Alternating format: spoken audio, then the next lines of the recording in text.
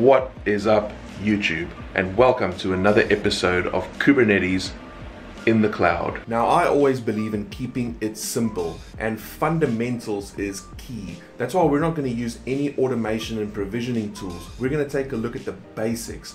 We're going to use the Linode CLI to talk to Linode and take a look at what it takes to get the Kubernetes cluster up and running. Now, all the commands that I'm going to use in this video is all linked down below, so make sure you check that out and follow along. Now, without further ado, let's go.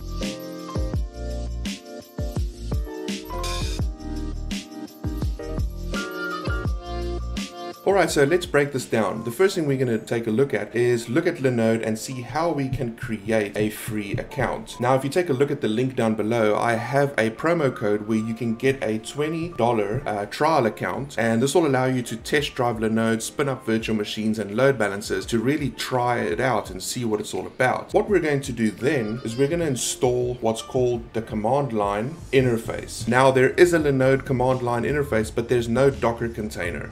Now, to install in the command line interface, we're going to need Python. Now, the easiest way to get this up and running is to do this all in a Docker container. So take a look at the link down below to my source code. There's a Docker file so you can follow along. This is the easiest way to get the CLI installed. Once we have the CLI up and running, we're going to take a look and test drive the features that the CLI has. We're going to use the CLI to log into our free account and sign into Linode using what's called a personal access token. This will give us authentication and authorization to start working in Linode Cloud. What we will do then is we'll use the CLI to spin up the Kubernetes cluster. Now, in Linode, Kubernetes is free to run, so you don't pay any control plane costs or any kind of management overhead like some other cloud providers. So this is really cool. You only pay for what you use. So if you spin up a virtual machine, a load balancer, that's where you start paying, and volume. So what we're going to do in this demo is we're going to spin up a virtual machine. In Linode, a virtual machine is called a Linode. And then what we're going to do is spin up a load balancer, and this load balancer will give us a public IP address. So what we can then do is we'll use Kubernetes command line to access this cluster. We're going to deploy a Hello World application, which is going to schedule the container on this virtual machine, and we're going to be able to send traffic via a load balancer to that container. So the first thing we're going to do is create a Linode account. Now, the easiest way is to go to linode.com and press the sign up button. Now, if you take a look at my GitHub getting started guide for Linode, I have a link to a trial account. So there's a promo code you can enter that'll give you $20 free credit to start off with. So what we're going to do is I'm going to go through this process. I'm going to create my account. I'm going to set up my billing, and then we're going to use that account to log into Linode. Now, every cloud provider will ask you for credit card details. This is normal. They use this to prevent fraud, and they also use it to check and ensure your identity. Now, in order to access Linode through the command line interface, we're going to need to set up a personal access token.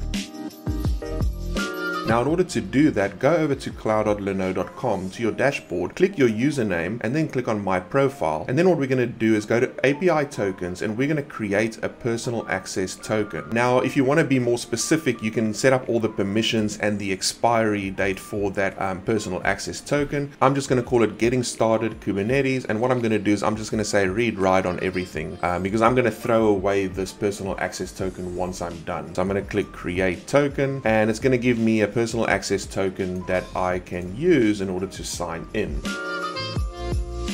I remember everything I do on this video is in GitHub. So there's a Docker development YouTube series, a GitHub repo. This entire series is in a Kubernetes cloud folder. So I have Amazon, Azure, DigitalOcean, Google, Linode. So we're going to take a look at the Linode file.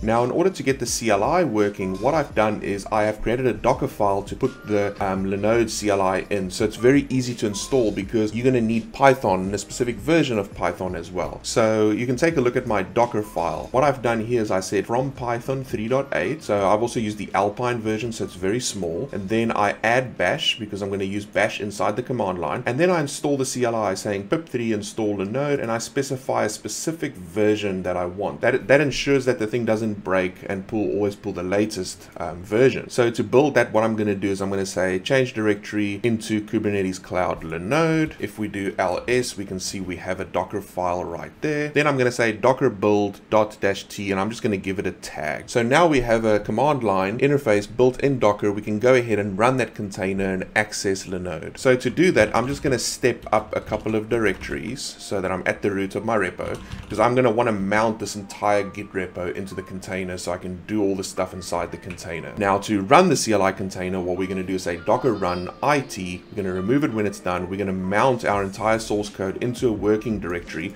We're going to set the working directory. We're going to say we want to run bash. We're going to specify a working directory, and we're going to pass in the name of the image. So doing that will provide us with a bash terminal. And now we can say Linode CLI, and we are at the CLI ready to go. I've also pushed the CLI to Docker Hub, so you don't need to build it. You can just say docker pull and docker run. So in order to start the CLI, we need to log in. That's the first thing we're going to need to do. So I'm going to type Linode CLI. It's going to ask me for my personal access token. I'm going to go ahead and paste that, say enter, and now it's configuring my user. It sets everything up. It's got a default region. So now we can set the region that we want to use. Now Linode operate out of a couple of different regions. So I'm going to pick Singapore as it's the closest one to me. Then it's also going to ask me what default types of Linodes, or like basically virtual machines, to deploy. I'm just going to pick the smallest one. I'm just going to go with 1. It's going to ask me the default images to deploy basic Linodes. I'm just going to pick 1 again.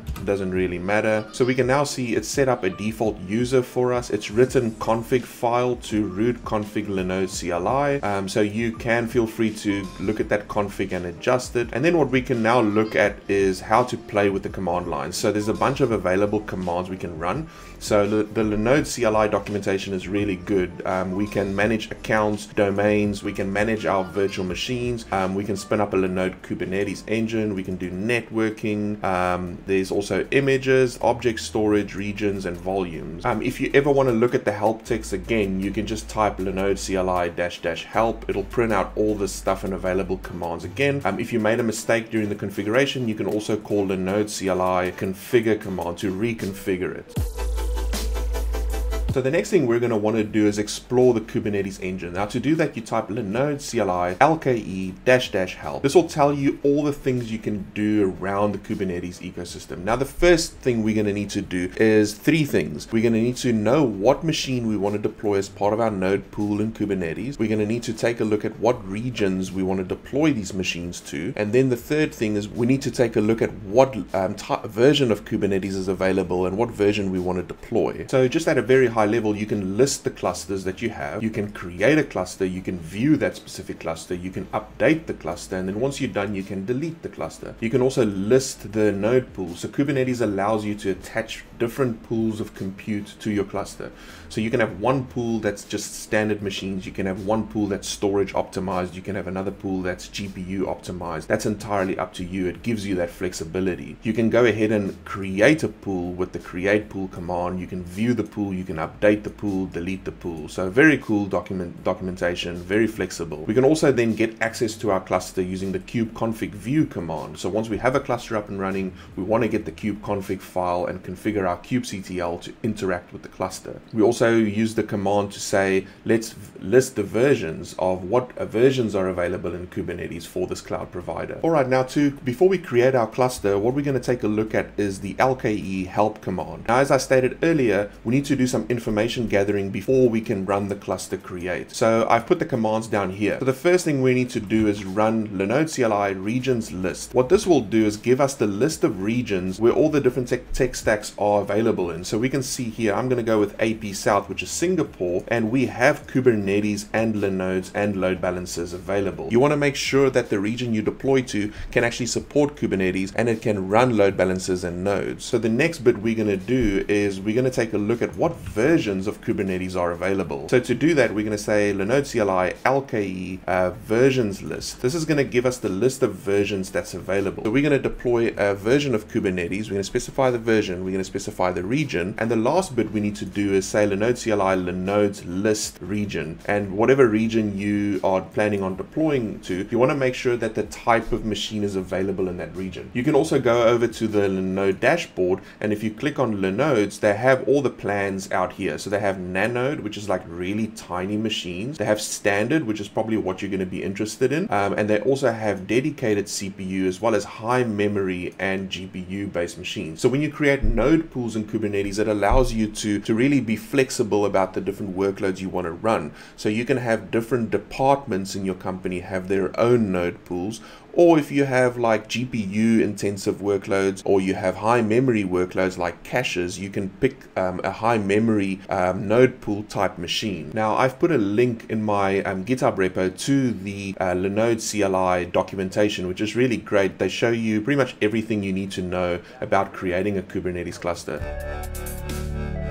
So what I've done is I've taken all the information that we've gathered, we've come up with the region we want to deploy to, we've come up with the version of Kubernetes we want to run, and I'm going to specify a node pool. I'm just going to deploy one node pool with a small standard machine, and I'm going to say I want one machine in that node pool, and you can also specify a tag. This allows you to, for like billing purposes, you can tag different node pools or different clusters with different departments or different teams. I'm just going to give it a basic tag, and what I want to do is then say take this command, pipe it to the terminal, and let's hope for the best. So that was really quick. We can see it's given us an ID, a label, and a region. So it's gone ahead and provisioned our Kubernetes cluster. And if I go over to the dashboard, I can see that I have a Linode that's busy booting. So it gives you kind of a live update of this node pool or this machine that's coming alive. So I have one machine, one Linode provisioned, and if I go over to Kubernetes, we can see I have my cluster up and running, version 1.16, the region it's deployed to.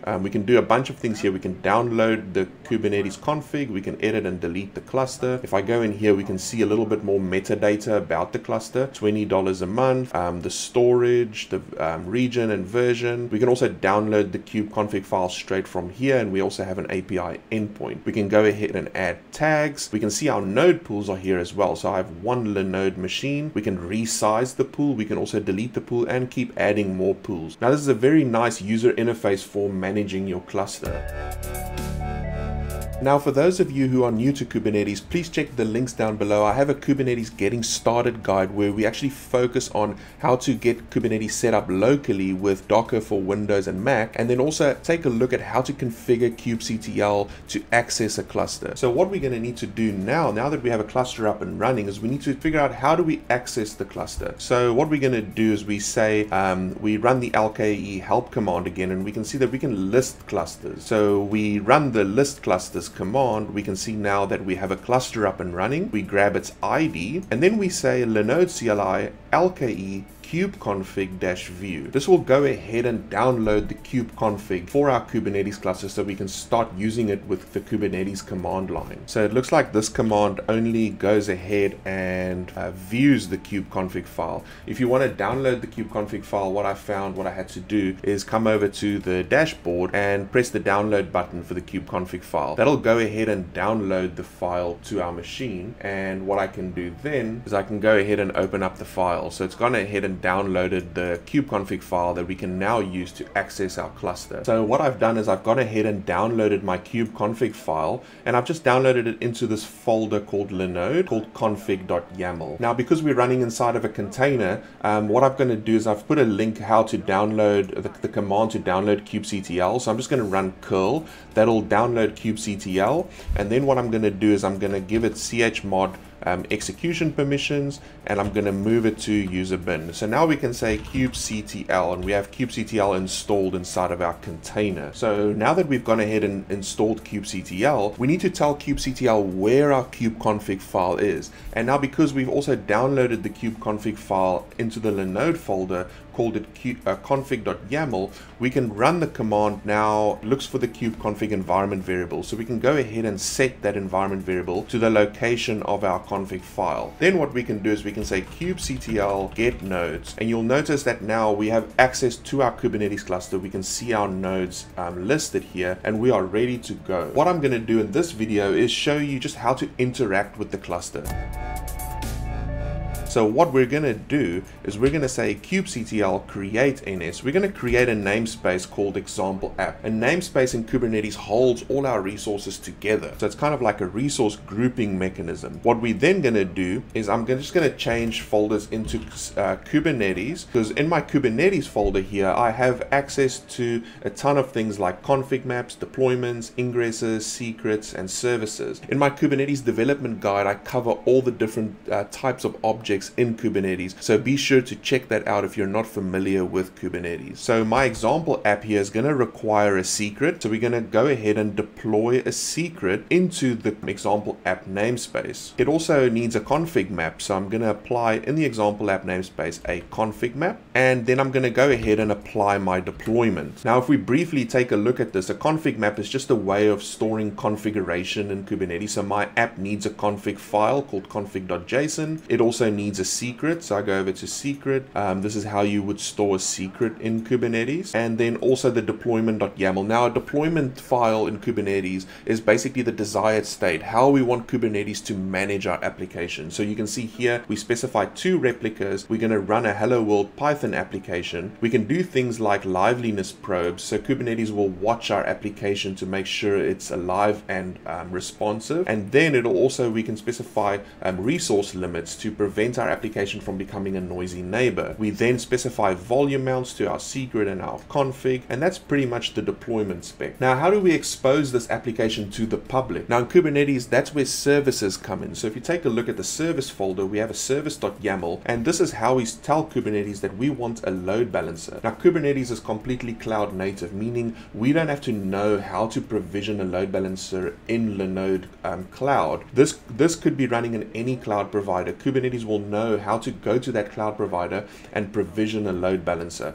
And then what we're going to say is we want all port 80 traffic on that IP address to go to our container port, which is 5000. So to deploy that service, I'm just going to say kubectl apply inside the example app namespace, and I'm going to apply the services YAML. Now let's take a look at what we've deployed. So if you say kubectl in the example app namespace, we say get deploy, we can see that we have a deployment 2 out of 2. So there's 2 pods running. Let's take a look at those pods. So if we say kubectl get pods, we can see we have 2 pods up and running, ready to take traffic. And now we've also exposed the pods using a load balancer type service. So if we say get service, we can see that we've gone ahead, created a service of type load balancer, which now has an external IP. So we can take this external IP and we can head over to the browser and we can just punch in the external IP. We can see our application is running. So we've got an application deployed in the cloud, exposed through a load balancer with a public IP, all good to go. Now this gives you flexibility of using an ingress controller as well. So if you're interested in ingresses, check my videos, links down below. I have a guide on traffic as well as Nginx. Now just to show you, if you head over to the dashboard again, and because we provisioned the service of type load balancer, you go over to the node balancer section and you can see we have a load balancer that's up and running with a public IP. So you can kind of come into this portal if you provision persistent volumes, load balancer type services, and any kind of like extra machines and node pools, they'll appear under here. So you have Linodes, you have volumes, and you have node balancers. Now remember, once you're done, to come and clean up your resources, otherwise all your trial account credit will be used. So what you want to do is go ahead and say Linode CLI LKE cluster list, get the ID of the cluster, and then use the delete command. So we have a cluster delete command, and we can specify the ID. So once that is done, you can confirm by coming to the dashboard, and you can see the Kubernetes cluster has now been deleted. If you head over to Linode, it takes about a minute or 2, but then the Linodes or all the node pools and things you've added should also drop out and be deleted automatically. The last bit that you have to clean up is the load balancer. So it looks like the load balancer does not automatically delete. So what we're just going to do is just say, click on that and go delete. Are you sure? Yep. And go ahead and delete the load balancer. So that is is Linode Kubernetes engine. Now remember, if you guys are new to Kubernetes, check out the links down below to my Kubernetes development guide. Also stay tuned and stick around for more videos on other cloud providers as well. Also check the links down below to my CI/CD as well as Kubernetes monitoring and secret management guide as well. And let me know down in the comments what sort of videos and stuff you'd like me to cover in the future. And as always, like and subscribe, and until next time, peace.